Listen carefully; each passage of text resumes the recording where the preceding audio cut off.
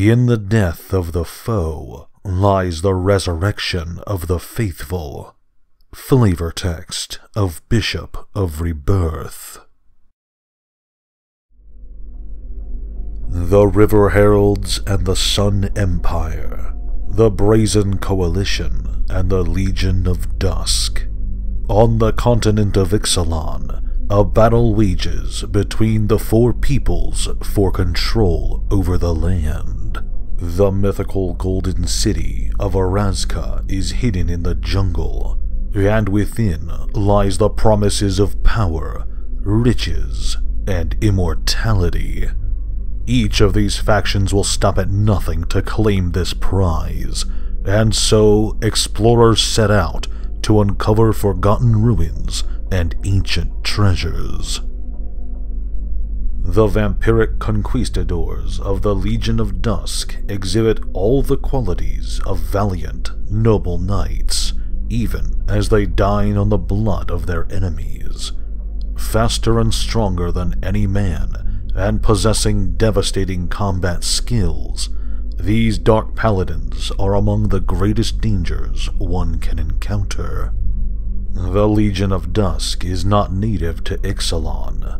Rather, they hail from across the vast oceans, from the continent of Torezon. Here, armies of vampire knights assemble under the command of Queen Meralda and an expansive church. An unstoppable force, these armies have swept over the continent, dominating it entirely.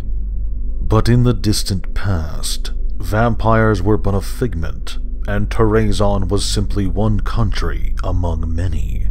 The story of the Legion of Dusk, of their might and expansion, begins in a humble mountaintop monastery. Long ago, a holy artifact was left in the care of the monastery's custodians. This artifact, the immortal sun, empowered them and attracted a great deal of religious pilgrimage.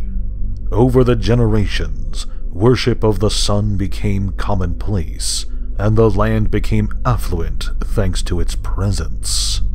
With this affluence came jealousy, and rival nations sought the power of the immortal sun for themselves. The king of another land, Pedron the Wicked, took his forces and stormed the monastery. The guardians of the artifact fought valiantly, but they were overwhelmed by Pedron's forces. The last custodian of the immortal sun, a woman named Alenda, was left for dead on the monastery floor. As Pedron's army marched away with their prize, a winged figure descended from the sky, claiming the immortal sun and carrying it off into the west.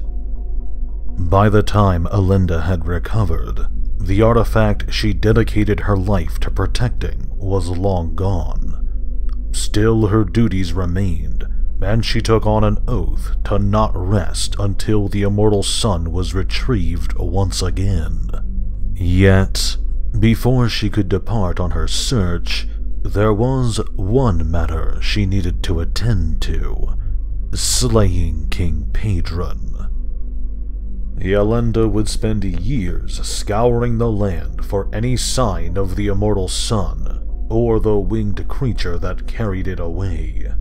She was not alone in this quest, for the region had become obsessed with recovering their divine artifact. Their zeal turned to blame, and conflicts erupted in the region over who was at fault for the loss of the immortal sun. Yet Alenda pressed on, eventually making her way to the coast and sailing beyond the horizon. Her search was proving fruitless, and over time, Alenda's resolve turned to desperation. In order to continue her quest, to seek the stolen sun, Alenda turned to dark magic. She gave up her very soul in order to become something dark, something sinister. Alenda became the first vampire and her quest continued. It would be centuries before Elenda returned to the nation of Terrazon, and by then, the people had long forgotten the immortal sun. The nation was instead overwhelmed by a conflict known as the Apostacene War. With the death of the previous king, the nation had been split into three, rallied under three separate claims to the throne. Skirmishes broke into battles, which erupted into all-out war, a war that would go unresolved for centuries, with the descendants of the initial claimants carrying on the conflict. By the time Elenda had returned to the nation, it had been embroiled in this war for 300 years, and it was coming to an end. The Apostacene princes were nearly victorious, but Elenda appeared, wreathed in a black shadow, and single-handedly turned the tide of battle. She overwhelmed the enemy's honor guard, causing the army to cut ranks and flee.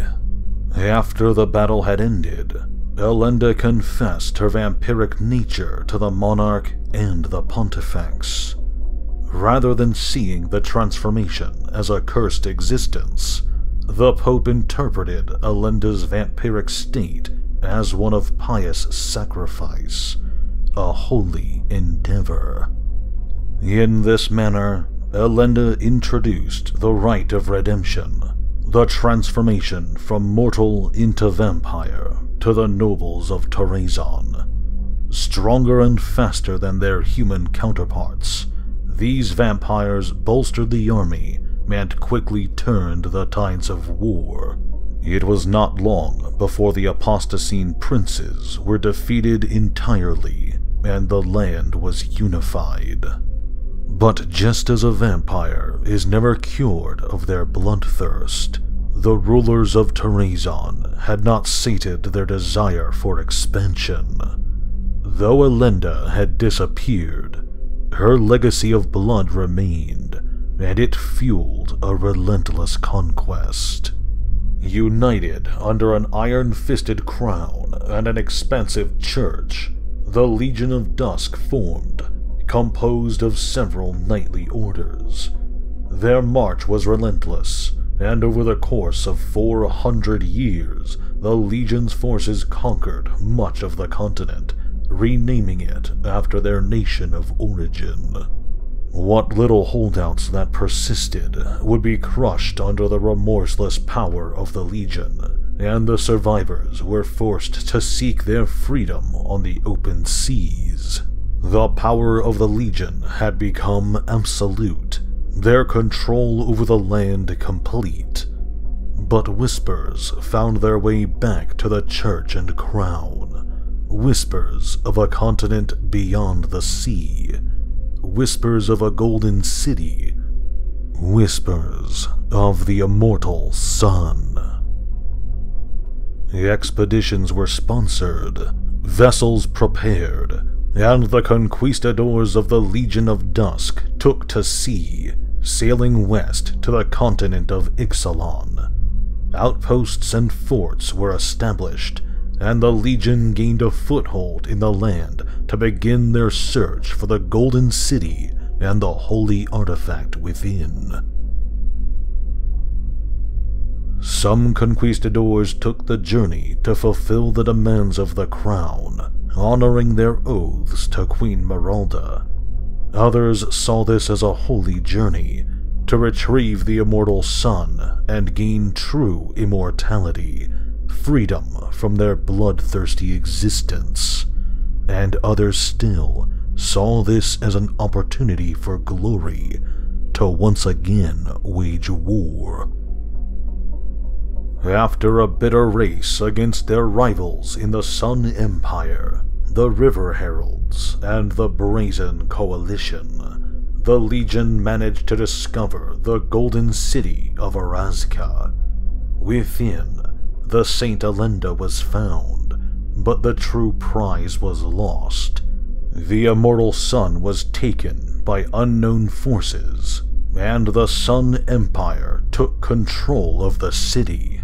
Saint Elenda, for her part, considered her oath fulfilled, and journeyed back to Terrazon and began preaching the virtues of humility to a nation that had spent centuries devoted to conquest.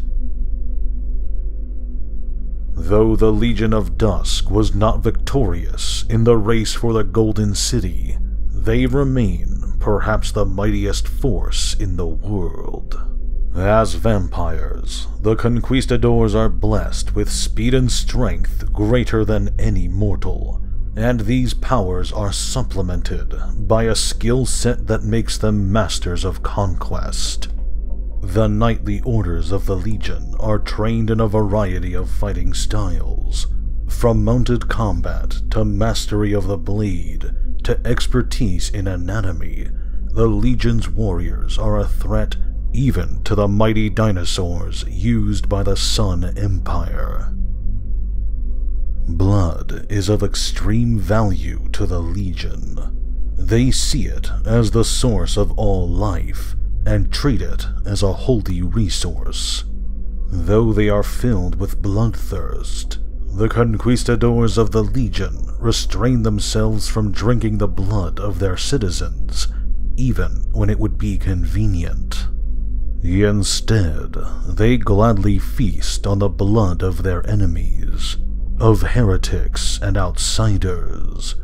With this blood, they are revitalized, given new strength, which they see as proof of the righteousness of their actions. The Legion's reverence for blood results in their members occasionally partaking in what is known as a blood fast. Starving themselves, Legionnaires learn discipline and restraint.